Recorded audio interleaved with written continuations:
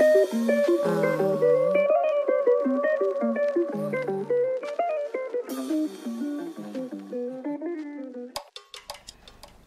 spent most of my lifetime trying personally and collectively to figure out a way to bring all the many different fragments of our existence into a unified, pluralistic whole.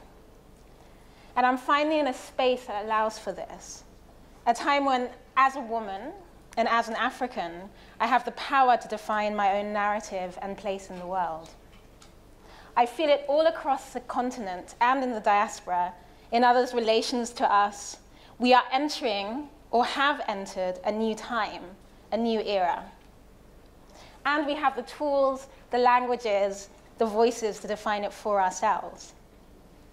There are many that are still not in this position of freedom, and I feel like it's our collective responsibility to ensure that as many as possible have the privilege of the freedom to create themselves in the world. My question today is, how do we do that? How do we begin to describe or define this moment that we're entering or have entered, and then make it as open as possible for as many as possible to enter or to pass through? And then where do we go from here?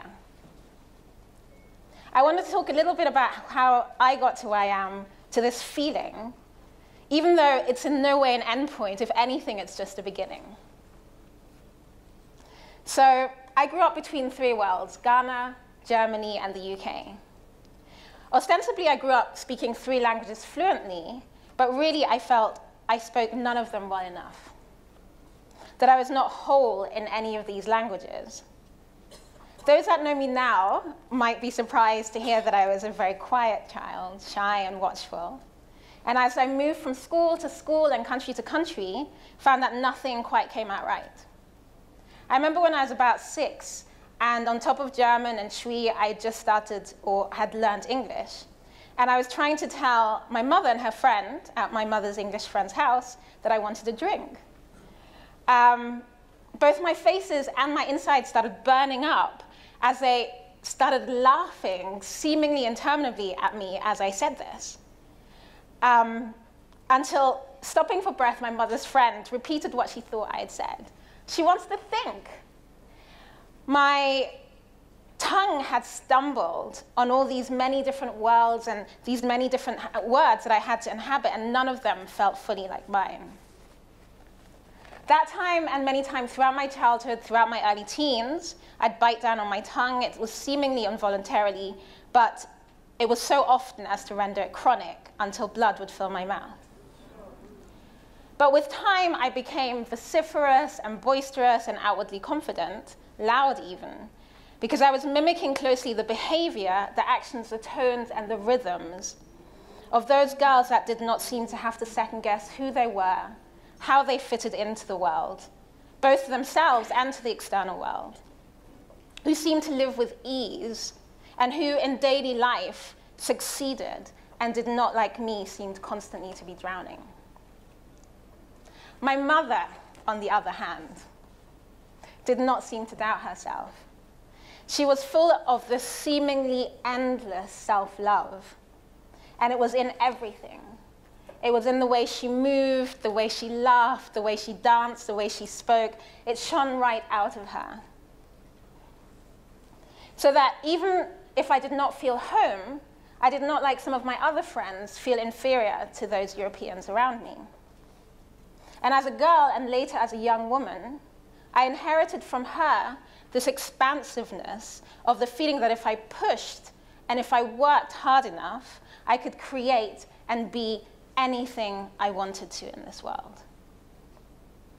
And yet, there was something lacking at my core.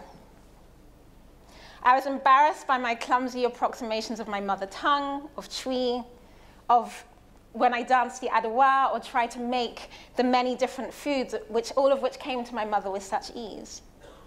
I understood that she and they wanted me to master these new gods, having not been powerful enough to withstand them.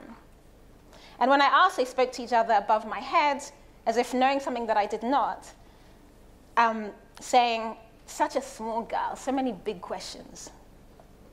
But this was not just my burden. It was also the burden of those who lived and grew up in Accra and Kumasi and even in my hometown, Chebi. I studied Russian at university along with politics because in the literature of Matova and Tolstoy, I found something of myself in the character's search for the Russian soul, its layeredness, its depth. In the politics of the Russian Revolution, I found something of the idealistic and philosophical attempt to reach beyond oppression as something more equitable. And in the films of Tarkovsky, I found something of the attempt to encapsulate something unseen, something intangible, of which my mother spoke so often, but which to me seemed so elusive. I was really lucky that I studied in a place and at a time when higher education was free. And so I had the privilege of experimenting, of studying into my passion. And after having repeatedly been asked by my mother, why is an African girl studying Russian? What for? Why not French, at least? I went to live in Russia. And there, with a student's day pass, I would go daily to the Hermitage, what used to be the Winter Palace, but had become the second largest museum in the world, an encyclopedic museum, with everything from Greek antiquities to Picasso. Yet when I looked for the works from my continent, from Africa, all I could see were these ubiquitous masks, devoid of any context, of any description, of any depth.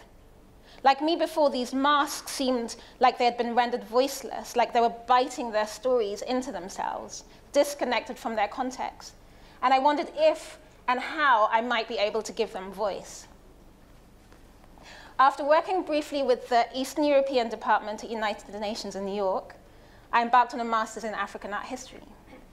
But even here, all the terms and phrases used to describe the works were couched in these Western philosophies, hermeneutics, phenomenology, semiotics. And I wondered, what were the descriptions of these things on their own terms in the context of their creation? So I began more in-depth research in the form of a PhD, and I found one form that I became fascinated with, the Ayan, which is a language spoken on the drum, which was not only full of history and philosophy and poetics, but it connected me to my great-grandfather and to my uncle, who were both Odumonkomatrema, divine drummers and court historians. They were keepers of histories and philosophies. And when I asked my uncle if I might too be one, he said, no, because I was a woman. I found out with time, and he wouldn't tell me why, but I found out with time it's because I, as a woman, bleed, and my blood is more powerful than the blood of the animals that they used to sacralize the drums. But still, I persisted. And after 3 years, and having had to sacrifice a sheep to open the doors, I learned more. So in Ghana for my field research, I started to find that every time I wanted to travel to my hometown, something would happen. You know, something could happen to the car, my lift, something. And I found out that it was my mum that was behind all of these accidents, stopping me from going home. She was trying to protect me because like she said, everyone that dug into these kinds of things, something would happen to them. The implication being that there was something rotten at the very core of our own roots. And still, I kept digging. And when I found academia two-dimensional for this kind of multi-storied musical form of storytelling, I turned to film and began to make films. When I found film too constrained for this layeredness of stories that I was experiencing and imagining, I started writing fiction. And when I found there was a need for this platform of all the pluralities and voices and narratives I came across, I started a cultural encyclopedia, which in a way was trying to undo this hierarchic and dogmatic form of the encyclopedia and turn it on its head. And when I found that there was a need for a physical space in which we could all come together, which was not an African, which was not a foreign cultural institution in Africa, I founded the Anno Institute of Arts and Knowledge in Accra. And when the idea of this metropolitan cultural space became too insular and inward-looking, I created a mobile museum that went into communities for cultural exchange and exploration. And then when I found that these conversations would benefit from a national scale, I fought to help shape the direction of a new museum that we're creating from a castle in Accra. My dream is that this museum will not be a place like Western ones who are just now beginning to reckon with the hypocrisy of having devalued our culture to us, whilst at the same time collecting and adding value to it for themselves.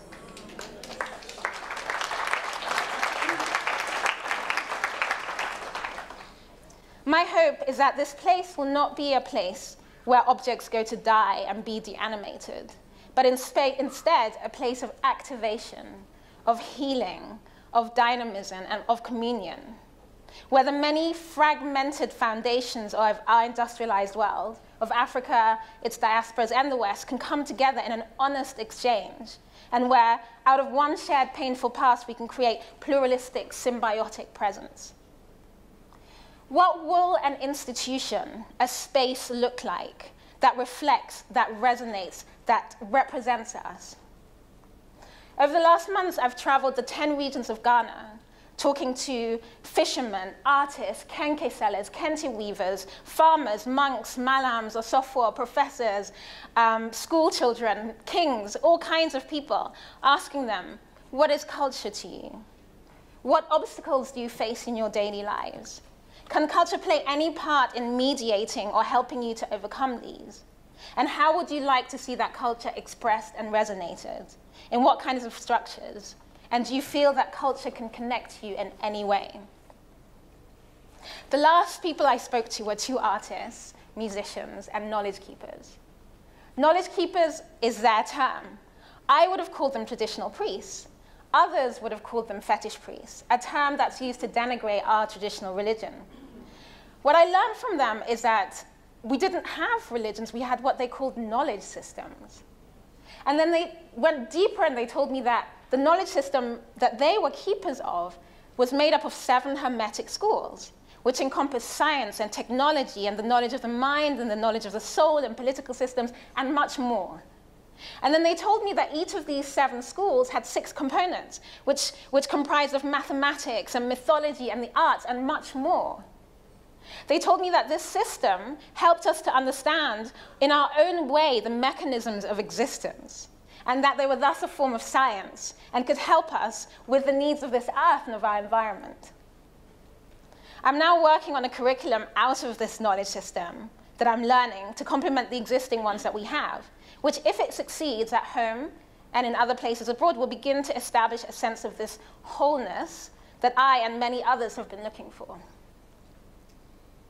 I've finally begun to come full circle from a sense of this empty fragmentation to one of wholeness and fullness, from a voicelessness to a multilingual, multi-layered expression, and from a museum in a former palace to one in a former castle, but this time not in a place of helplessness, but in a place where I can actually affect change. I have fought for this seat at the table, at which at different times I've been told that I'm too young, too female, too African to sit.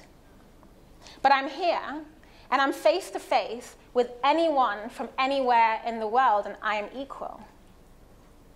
And the table is no longer just in Berlin, but it's in Accra, it's in Dakar, it's in Addis Ababa, it's in Nairobi, it's in Johannesburg, it's in Luanda, it's in Marrakesh, it's in Khartoum, it's in Salvador. And I'm not there alone, but there's so many others there too. And they're called things like David and Taye and Felwine and Afua and Diego and Wangechi and so many more. This room where we all sit is one that's full of possibility. And there are possibilities that we've not yet named, but we've breathed, we've born them into existence. And it frees us of our past, and its resonance will soon be felt right across the world. I'm sure of that. Every culture has its ways of understanding, of mediating the world. In our case, these ways were denigrated to the extent that we internalized that denigration. The generation before us tried to undo that process in reaction to what came before. We now no longer have to react. We do not live in a post-anything moment. We are on the frontiers of a new horizon in which we can look with curiosity and with passion at what came before, and we can use all the tools at our disposal to uncover, to articulate, to mediate, and resonate what we find and where we stand right now.